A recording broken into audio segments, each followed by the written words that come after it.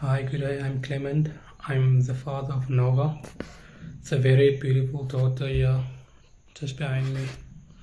Nova was born last year on the 3rd of June, and she gave us such joy. She's just the perfect baby girl. On 4 months old, Nova stopped moving, and we as parents were obviously very concerned. We took her to the nearest pediatrician, who did some tests, and on January 2022, the results came back and our worst nightmare were confirmed. Nova was diagnosed with Spinal Muscular Atrophy type 1.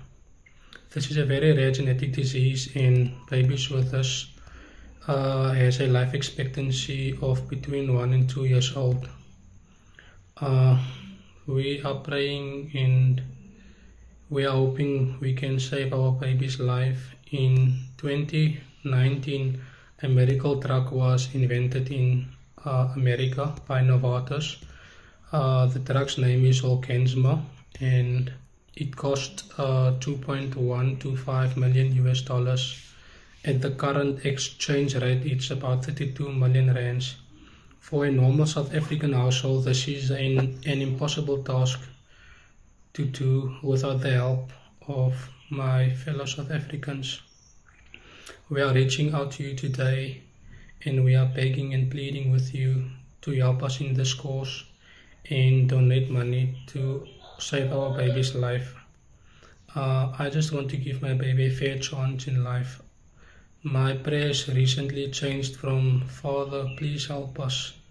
Please just show us a sign that everything will be fine," to "Father, you can rather take my life, but just save my baby's life."